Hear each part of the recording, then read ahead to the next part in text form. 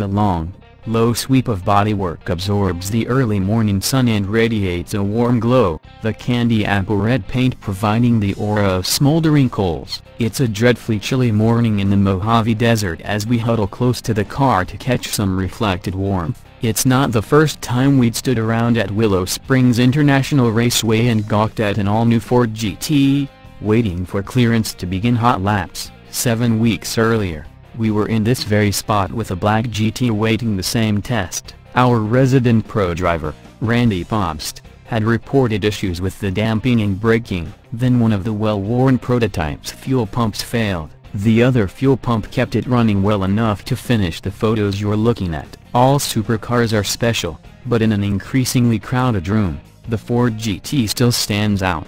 Pick your reason. It looks like nothing else. All teardrop cabin and outrigger fenders and flying buttresses in between. It's powered by a twin-turbo V6 with a mysterious anti-lag system and an intake system that incorporates both those fenders and their buttresses. Its suspension makes use of both coil springs and torsion bars and drops the ride height 2.0 inches and slightly longer than the blink of an eye. And FIA certified roll cage is built into the roof. The pedals and steering wheel come to you, not the other way around. That steering wheel feels for all the world like it came out of a real, honest-to-goodness race car, perhaps because it was designed for a real, honest-to-goodness race car, one that won its class on the first attempt at the 24 Hours of Le Mans. The expectations of this car, stoked by a protracted rollout and delivery process carefully curated to maximize hype, are by now many times its 3,354-pound curb weight.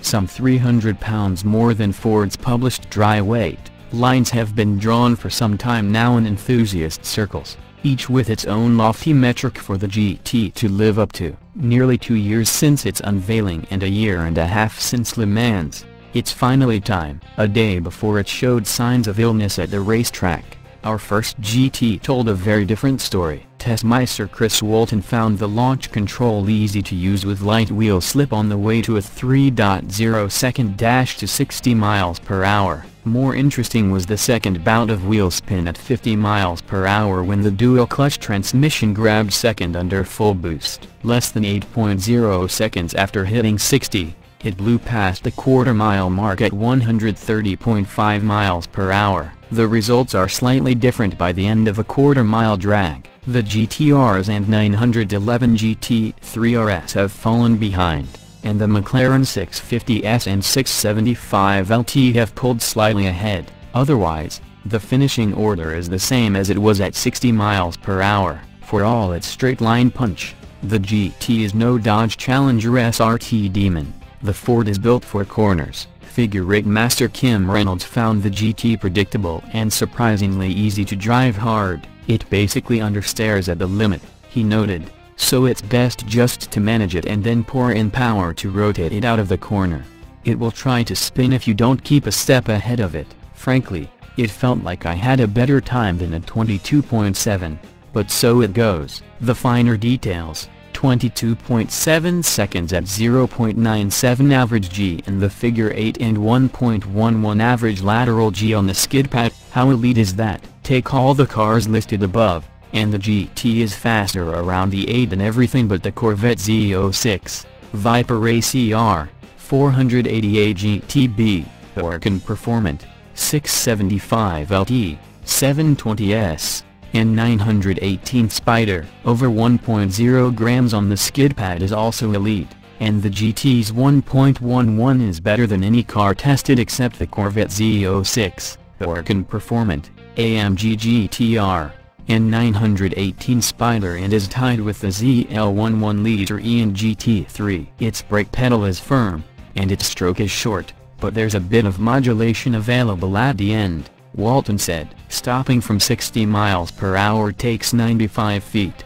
Generally impressive but mid-pack among supercars. It was at this point the excrement hit the ventilator with our first GT loaner. Just as we were about to hot lap it in anger at Willow Springs, the wounded car was shipped back to Michigan, where Ford diagnosed a blown shock, a damaged wiring harness, and an out-of-tolerance brake booster. More than 5,000 miles of torture and torment at the hands of the enthusiast press had taken its toll on the early build car. Our testing incomplete, we cajoled Ford to send a replacement for lap time testing at Willow Springs. We were fairly confident in our metered test results for the first car.